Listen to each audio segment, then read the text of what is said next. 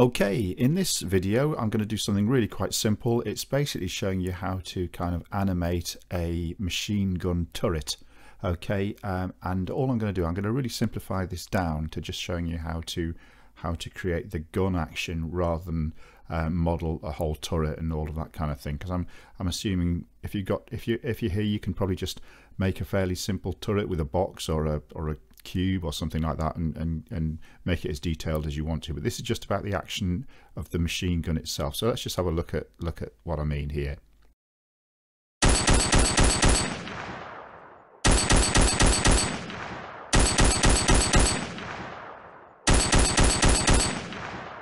Okay, so that's kind of what I mean, and as you can see I've added some sound effects. I'm not going to show you how to add the sound effects afterwards, it's just to illustrate how it kind of works.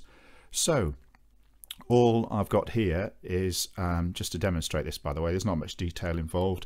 I've basically created two cylinders. You can see that one there and this one here. Again, you can probably add more detail if you want. There's no reason why you shouldn't do that. Just to illustrate how it all works, basically. So here's one cylinder, as you can see, slightly larger than the other one. Here's the other cylinder, and at one end of the cylinder I've just made it a little bit bigger just to kind of create that kind of gun kind of feel at the end there. Nothing too complicated about that. So what we do basically, you have kind of this is the action we want to achieve.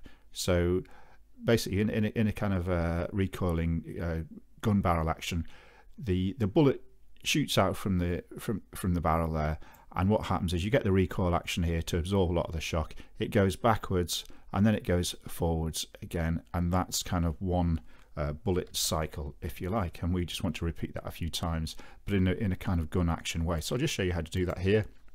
So the first thing we do, just select our barrel. Okay, we're going to come to a point, say let's just make it 1 second in, and I'm going to click, so I'm saying 1 second in, that's 30 frames in. So I'm going to click I for insert. Oops, sorry, my problem there. I for insert, and then it's location, and then I'm going to move this barrel, I'm going to move this on, say 3 frames, 1, 2, 3. I'm going to just move this to the back here, so let's just go there, and I'm going to insert again, I for insert location, and I'm going to move it on 3 frames, 1, 2, 3, and then I'm going to move it back to roughly where it, well actually not roughly where it was. I'm going to highlight this one here, click Control and copy, and then that's Control C, by the way, and then Control and V for paste, and hopefully it would have returned exactly to the same point. Okay, all right, so that's kind of one cycle, that's one bullet shot. But we want to repeat that a few times, don't we? So the way I would do that, I'm going to go from the timeline view here into the graph editor view there. Okay, now this is where we have to kind of understand a little bit about how a recoil action works, just to make it look fairly realistic to the eye, because the eye, believe it or not, even though your brain won't, if you don't get it right, the brain it won't compute with the brain. So what happens is, when you get the initial, say, bullet shot here, the barrel immediately shoots back, whereas if you look at the graph here, it's not immediately shooting back, it's curved. Let me just increase the scale of that so you can see it a lot better. There we go.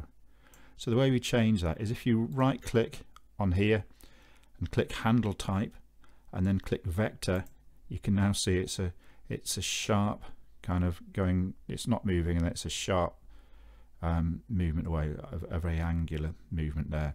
And we need to do the same at the other end here, so click on that, right click, handle type, and then vector. Okay, now if you can watch this, as I move it along, it kind of the bullet fires, it immediately leaps back, and now we get this kind of parabola curve where you get a spring. There's basically a spring in the barrel here, so it kind of almost like a dampening and a spring effect, bounce back, and there we go, it's back to its original position. But we want to do a few of those, so the way we do that, let's just move the scale a bit.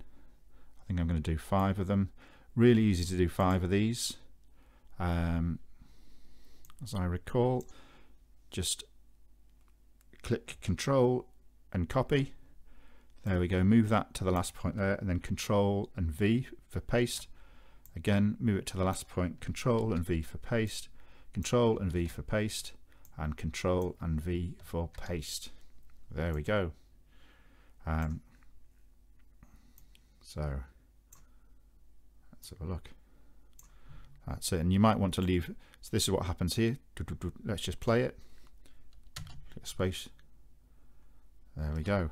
And if I want to introduce a few more further on, like so, all I have to do here is Control and C for copy, pick my point where I want them to start up again, and then Control and V for paste. Okay. There we go, and let's just press play. And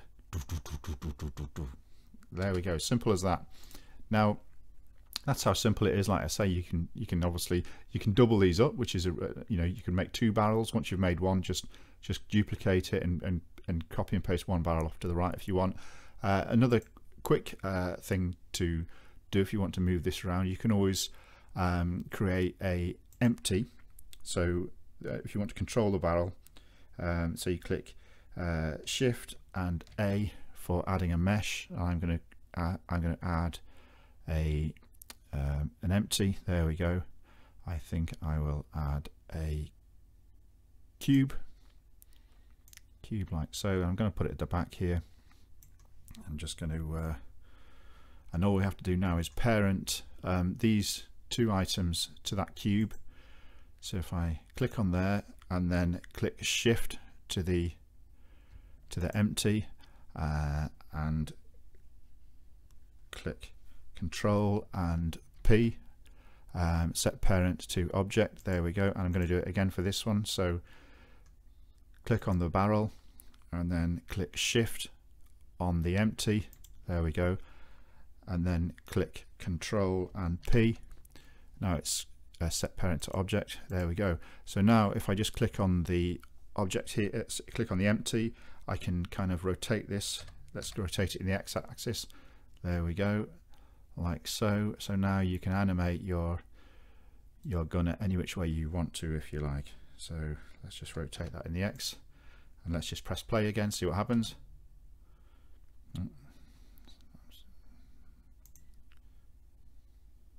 And there we go. Let's stop. So a really simple way to kind of create a kind of gun action going on there. Thank you very much. Hope you enjoyed it.